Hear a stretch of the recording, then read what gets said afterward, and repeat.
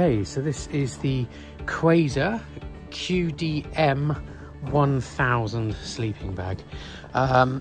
This is I'd say a kind of budget priced down bag. Still quite expensive, so you're looking at probably £110.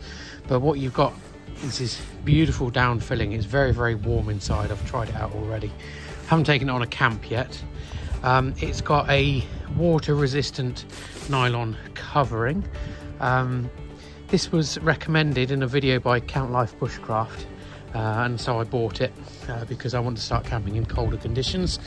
So if we look at the comfort rating on this, which is here somewhere, it says, terrible camera work, here we go.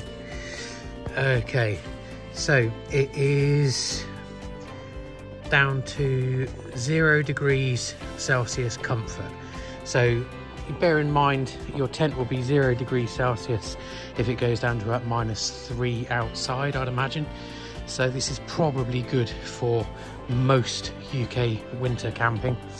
Comes with the actual bag itself, which I think is, well, you can see it's about that long. It's kind of about 35-40 centimeters long, so it's not a small sleeping bag, and it's not that light either, but then it's not the sort of thing you're going to use in the summer.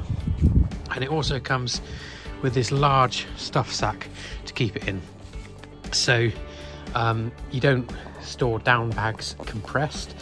You can store them in that larger sack, and then when it comes to actually transporting it in your bag to the camp, then you put it into the stuff sack there. So yeah, it's got inside, I've opted for this lovely blue interior. It's got a hood, a down-filled hood with a neck baffle, and I think that's down in there as well.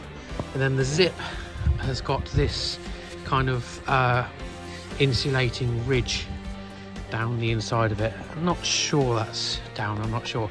Either way, it's very comfy. The zip seems to open. It has snagged once or twice on opening, but nothing you can't quickly get around if you need to jump out and go to the toilet.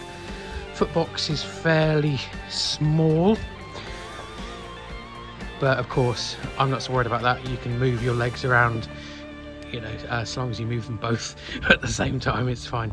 So yeah, looking forward to using this on the next camp, which should be coming up in 2 or 3 weeks, and we'll see how it goes then.